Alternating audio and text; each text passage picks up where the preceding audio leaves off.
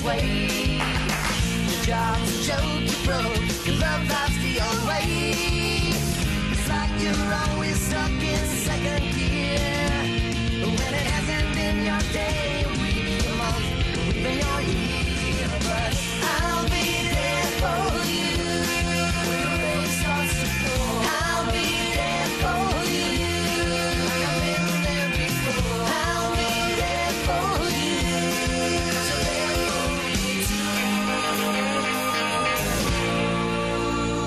too. Good morning, Faith Lutheran. I'm Summer. And I'm Alexander. Thank you for joining us. Our reporters have been working hard to bring you all the latest news around town. We have back-to-back stories from the Golden Knights to Starbucks to the Apple Store. First, here's Drew with the Vegas Golden Knights.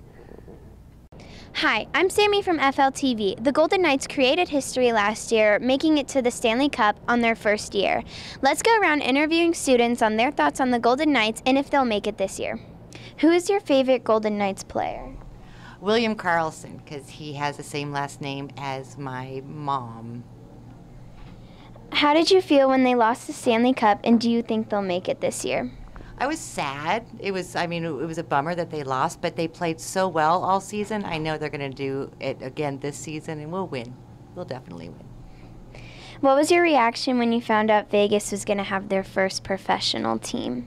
I was pretty excited. I'm a huge Bronco fan, so I was bummed when the Raiders were coming, but I'm really excited whenever the Knights are coming. I wanted a whole new expansion team. The Golden Knights made it to the Stanley Cup final, but lost to the Washington Capitals. Last year, they set a record of winning the most games in a row and are expected to do even better this year. Your favorite Golden Knights player? I like Nate Schmidt, even though he's on suspension still, and he's my favorite player. How did you feel when they lost the Stanley Cup final, and do you think they'll make it this year? I was sad, and I think if we could have done that good last year, then we'll only improve, so I think we can definitely make it this year. What was your reaction when we found out Vegas was going to have their first professional team? I was really excited because this was like the first really big professional team in Las Vegas. Go Knights, go. Go Knights, go. Go Knights, go. What is your favorite Golden Knights player? William Carlson and Nate Schmidt. How did you feel when they lost the Stanley Cup, and do you think they'll make it this year? I feel sad because it was their first year and they made it so far. And I do think they'll make it back again this year because they have a really good team. What was your reaction when you found out Vegas was going to have their first professional team? Well, I still lived in Canada, so I was pretty happy still because Vegas is pretty cool. I hope you skate into hockey season with a great attitude this year, Faith Lutheran. Drew, who's your favorite player? Ryan Reeves. Mine's Nate Schmidt. Back to you. Hi, I'm Marley from FLTV, and today we're going to be talking about some pumpkin-flavored foods coming in this beautiful fall season. I'm going to be going around and interviewing students about some new and favorite pumpkin-flavored foods and if they're interested in buying some this season. Hi, do you ever enjoy pumpkin-flavored things during the fall? Why or why not? Yes, I enjoy pumpkin-flavored things, and because it's good to me. I like pumpkin-flavored things. Have you ever tried anything pumpkin-flavored, and did you like it? Yes, pumpkin pie. Yes, I liked it. And how do you feel about some of these pumpkin-flavored things like yogurt, chips, and more? I only like pumpkin pie. I hate every other pumpkin thing. Okay, thank you. Pumpkin spice is really hitting the stores lately this fall season. Wow, okay. Do you like pumpkin spice, and why or why not? No, because I just think it's gross. What pumpkin flavored things have you tried, and why didn't you like it? Pumpkin pie, and it's just like not my favorite thing. How do you feel about pumpkin flavored things such as yogurts and chips? I don't like them. Thank you. Do you like pumpkin spice? Why or why not? Yes, because it tastes like pumpkins. What pumpkin flavored things have you tried, and did you like it? I tried pie and I liked it. How do you feel about pumpkin flavored things such as yogurt and chips? It sounds kind of gross, but I mean, if people eat it, I guess it's okay. Thank you. These items are usually only available during the fall season. They are sold at multiple stores and are liked by many people.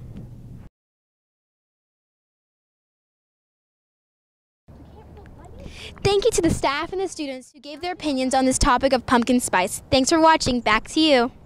Hi, I'm Devin. I'm David. And we're from FLTV. Today we're going to be interviewing people about iPhone X Max. What is your opinion about the iPhone X Max? I think it's too big. Do you think that this phone is useful and why? No, it's still too big.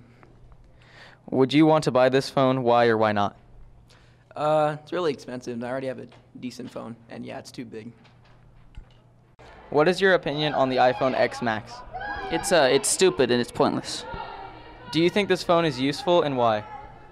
No, because it's stupid and it's just a bigger version of the iPhone X and it's unnecessary. Would you want to buy this phone? Why or why not? No, because again, it's pointless and it's $300 more. So like, why? Apple's created a new phone which is very similar to the iPhone X. The iPhone X Max is much larger and heavier than the iPhone X, and it comes in gold. The iPhone X Max also has a 512 gigabyte storage capacity, and there is an increase in battery life. The iPhone X Max costs about $500 more than the iPhone X, which puts it at price of $1,500. I'm Devin. I'm David. And we're from FLTV. Back to you. Thank you to all of those reporters. Up next, campus news. From Hydro Flask disappearing to clubs you can join. Here's Ian kicking off campus news. Here at Faith, there are many clubs to choose from. Today we are going to be looking at some of the options. Let's go. We realized a long time ago that if a student is really passionate about something, that their leadership skills come out. An adult could teach you about something and have a passion about it, but a student comes up with a ton of different ideas and a ton of different ways to lead an opportunity for students. So, having said that, you also have to think about the fact that one of our main goals as a school is to produce leaders, and why not give them the opportunity to lead something? There are some groups that are considered clubs, but I look at it more on a broader scale and call it a student opportunity.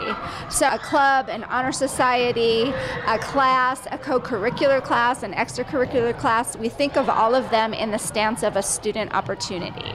There are many different clubs here at Faith. Some include the Cupcake Club, the Greenhouse Club, and the Ukulele Club. There are forums all over Faith. I suggest that if you are interested in any of the clubs, you can go to the meetings and find out what they're all about. The Cupcake Club. I love decorating cupcakes and I love making cupcakes in general. Okay. As you can see, there are many clubs to join in middle school. Which one will you join? Back to you. Hi, I'm Alexander Ray. And I'm Caleb Elkins. And we're from FLTV. Today we are going to be interviewing students and faculty to see if they prefer Moodle or Crusader Connect. Let's go see. Also, it gives parents a one-stop place, and students a one-stop place to see grades and or where all their homework is listed. So it makes that part easier for parents and students. It also makes it a lot easier for teachers because they're not managing two separate systems, Moodle and Crusader Connect. They can do everything inside of Crusader Connect, and it streamlines the process for them as well. Now, as you can see, Crusader Connect can be accessed on many devices like the iPad, iPhone, and iMac, along with any other device not starting with an I, like Apple Watches or anything like that. All you need to do is look up Crusader Connect on a search engine of your choice. Yes, I think it's better because, in my opinion, it's easier to do with, and it's just easier to see your assignments, and I think it's just better overall. I like it. It's good. Simplicity. I'm Caleb Elkins. And I'm Alexander Ray. Back to you. Do you have a Hydro Flask? Yes. Yes. No. Have you ever had it stolen? Yeah. Uh-huh. Have you ever had any of your other water bottles stolen? Yes, 4 times. How did you react, and how can you make sure this never happens again? Well, I was sad because I know that they're like expensive and stuff, and I really liked it. But now I know to put my name on the water bottle and like make sure it's always in my bag. I was really sad because it was my favorite water bottle, and to make sure this never happens again, I got a new one. I put stickers all over it so no one steals it. Keep it with me and not leave it places. Hydro flasks are known to be high-quality water bottles that usually range from $30 to $60. When students get them stolen, they are extremely disappointed since they are great water bottles that many people love. Students can leave these in classrooms and in the cafeteria during lunch. They can leave them during PE or before and after school. Then other students will see these water bottles and take them. Do you have a hydro flask? I do have a hydro flask. Have you ever gotten it stolen? No. Have you ever heard of other students getting their hydro flasks stolen, and how could you prevent this? You know, I really haven't, but I will tell you, every day I see about 300 hydro flasks sitting in the lost and found. And so I would question, do we have a rampant hydro thief, or are we leaving our hydros everywhere and forgetting where they were? So I think a really good preventative method would be to not leave it places. Thank you for all those stories. Now let's celebrate the upcoming holiday with Kylie. Hi, I'm Kylie O from FLTV, and today we're going to be going around interviewing middle school teachers and students about their favorite holiday and holiday treats. Let's get to it. What is your favorite upcoming holiday and why? Christmas, because I love the Christmas spirit. Thanksgiving, because I like all the food.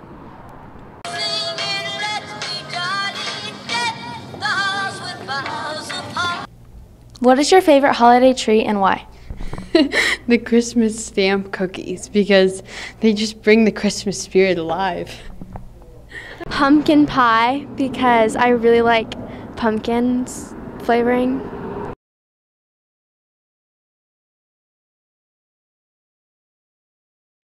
If you were to make your own holiday treat, what would it be and why? It would be a cookie with Fruit Loops on it, because I really like Fruit Loops. Probably like a chocolate turkey, like like the shape of a turkey, but out of chocolate. During the holidays, many people enjoy getting into the spirit by downloading seasonal music and following fun holiday-themed accounts with pictures and videos of festivities. What is your favorite upcoming holiday and why? I love Christmas, and it's the family gets together, we eat a lot, we go to church, and just being with people I love. What is your favorite holiday treat and why? Well, I'm Italian, so as far as desserts go, I love pizzelles. What is that? They're Italian cookies that you use like a little press, a cookie press, and it has aniseed in it, and they're delicious, and you put some powdered sugar on top of them, and they're really good, so I'll bring you some. If you were to make your own holiday treat, what would it be and why? Well, I'm not a big dessert person except for the pizzelles, so treat, it's always pasta or like a prime rib or chicken, just real food, savory. Wow, that was so interesting. I hope you enjoyed our story today and have a great rest of your holly day. Hi, I'm Riley Solis reporting live from FLTV. Today we're going to be going around interviewing students about their opinion on the National Youth Gathering and whether they're going. Let's get to it. Hi, what's your favorite part about the National Youth Gathering? I think one of my favorite parts about the National Youth Gathering is just being in fellowship with all sorts of believers and with other Christians, and being able to talk about our faith and learn more about our faith, and just being able to worship together.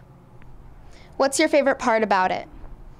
I think it's just a ton of fun. I mean, it's just anytime you have a fun activity, there's just all sorts of things for all types of people to do. And so I love being and meeting new people. I love just playing the different games in the convention center.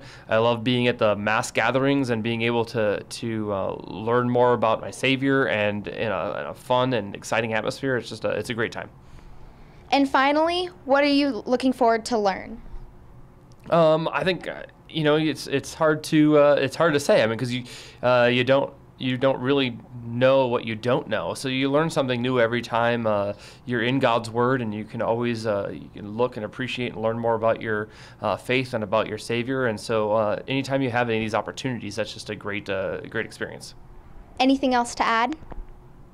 I think that that this is just an awesome opportunity for all of our students at Faith. I think if students that wouldn't normally have the opportunity to go take advantage of it, that they would have a great time and would be able to grow in their faith and just really enjoy the experience.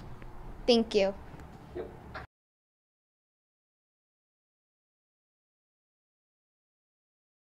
Faith Lutheran Middle School and High School is offering an opportunity for 8th through 12th graders to go on a trip to Minneapolis, Minnesota to learn more about their faith in God and who their Savior is.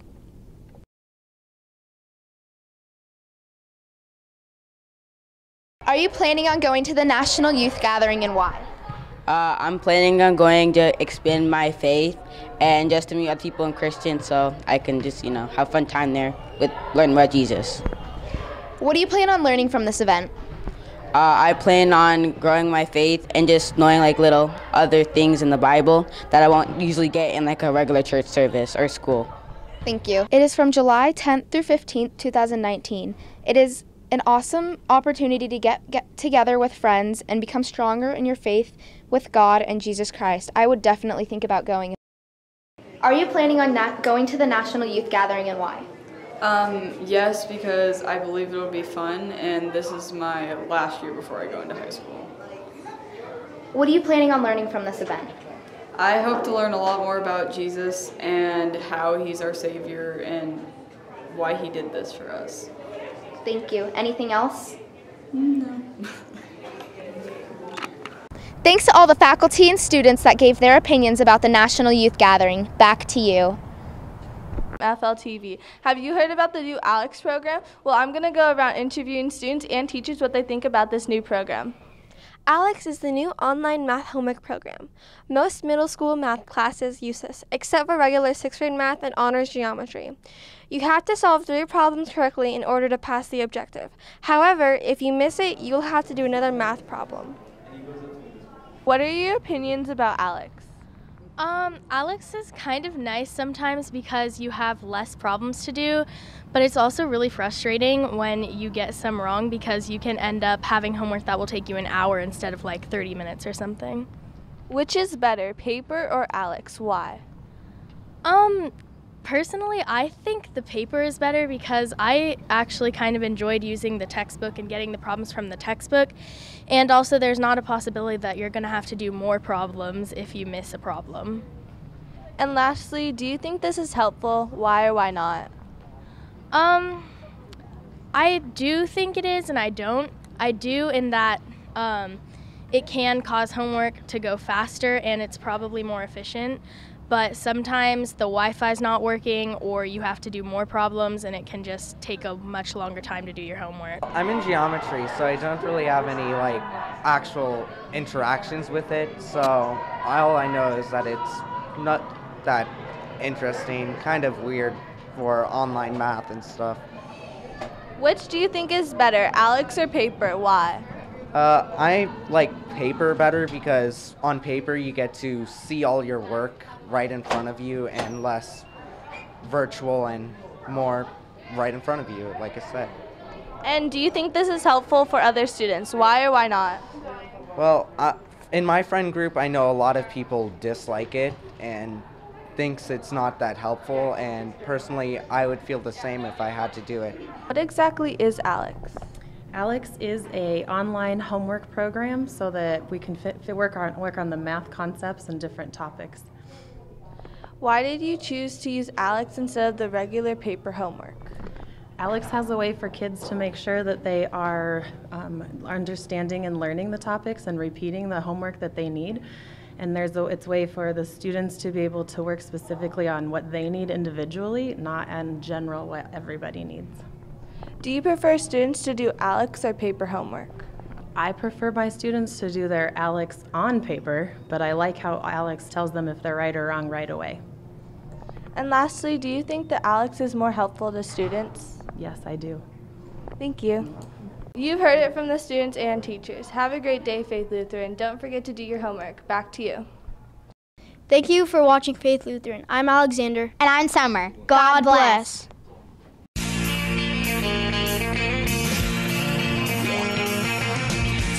one told you life was gonna be this way. The job's